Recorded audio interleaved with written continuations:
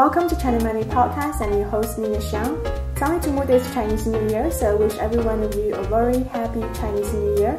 Remember to go to ChinaMoneyPodcast.com to find out more information about the podcast. Our guest today is Robert Blohm, Managing Director at Key Resources Asia Limited. He's also a professor at China Central University of Finance and Economics, and I'm talking to him today in Beijing. Hi Robert, welcome to the podcast. Yeah, thanks. So the IMF is predicting that China will become the world's biggest economy, bigger than the US within the next 10 years, and there are other people making pretty similar predictions. And you have said that will never happen? Well, first of all, the IMF is using a purchasing power parity weighting, okay? So that's very optimistic. You know, it was more, the story's more like, 2030 or beyond. It's affected too by relative growth as the other countries' growth rate has gone down, as the renminbi appreciates and so on. They may make the hurdle, the IMF's defined hurdle of 2017, but they won't go much beyond that. And for 2 reasons. It's basically demographics. So it's well known that China's population growth will stop in about 10 years' time, at the earliest, maybe within 9 years or by 2020. So that puts you in a kind of Japan mode. Population growth is very important to drive normal economic growth. What do you mean by a more normal level? Yeah, normal growth means like, a normal advanced economy, 3, 4, 5%, not 9%, 15%. Besides that, we have the rural to urban migration. That's responsible for about 1.5% of population growth each year. Now the de facto urban population is close to 60%. When the urban population reaches about 80%, that's considered a stable point. So when that stops, that's the engine for supergrowth. In this case, it's happening in reverse. Right? Rather than the engine for supergrowth stopping, so you would suddenly ratchet down to normal growth and then population growth would stop and then you have no growth. That means basically within the present leadership, the next leadership of China, that will be the remaining extent of China's sort of growth phenomenon or super growth or China's economic miracle, short of any major changes or any major reform. So what you're saying is that China's economic growth rate will be 3 to 4% for the next 10 years? Well, you have to take the super growth, which is like 9% or 10%, and say you take the normal element from that, you're left with probably the same amount. So it's like half and half. So actually the normal growth portion will time out first. And then you'll still be left with that super growth portion, which is more or less would be the same as normal growth. And then that times out afterward when the migration stops. And then you're left with zero growth. You're left with the Japan. The combination of these 2 things, basically between 10 and 15 years, 15 years is the outlier. At the end of that, there will be zero economic growth. Okay, so China will follow Japan's path to almost zero growth rate. And what can China do to avoid that? Resume economic reform, which has been on hold.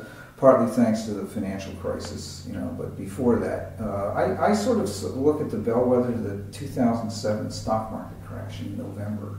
That was the beginning of the end of the easy phase. So we've had since 2008 until now, we're kind of lost almost a lost half decade.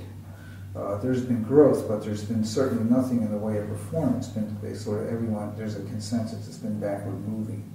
In terms of reinforcing the state sector, private companies have big problems. So the issue is, as soon as possible, because these other tools, pan out. That you can't repeat them. You can't just keep, adding money to the money supply. The government can use fiscal policy and spend money. It has plenty of money to tide things over for quite a while.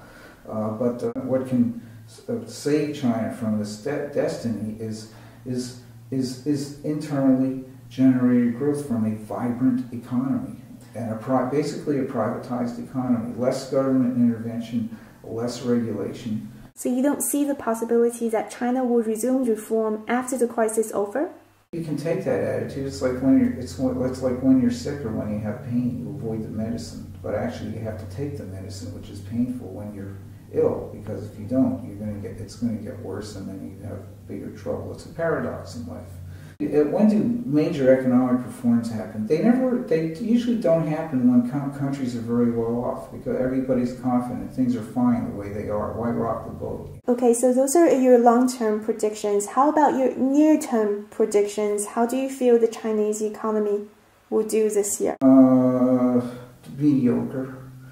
So we still, we have the growth issues. Of course, the government will try to do what it can, maybe greater use of fiscal policy. Local governments will borrow money through bonds and some bond issuance and so on, and try to do that. How financial reform accelerates, we don't know. What will happen to the property market? As far as big hopes and expectations that a consumer economy is magically going to emerge, I think that's a pipe dream. I wouldn't call it hard landing or soft landing, but maybe a kind of landing. The more, the harder that is, the more likely you're going to have expert leadership. So, do you think China will fall into the so-called middle income trap? Eventually, if there's no major change, if there's that serious reform and that serious productivity improvement, that can drive wage and price increases that China needs to bring it to the stage of a world-class economy.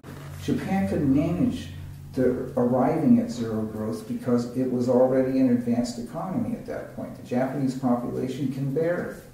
They're not out on the street. They're not complaining about lost hope and so on. They're already generally well off.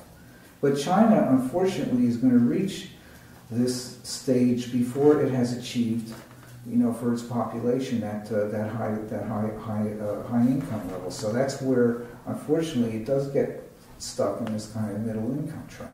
Thank you so much, Robert. Yeah, thank you. That's today's podcast. I hope you enjoyed it. See you next week.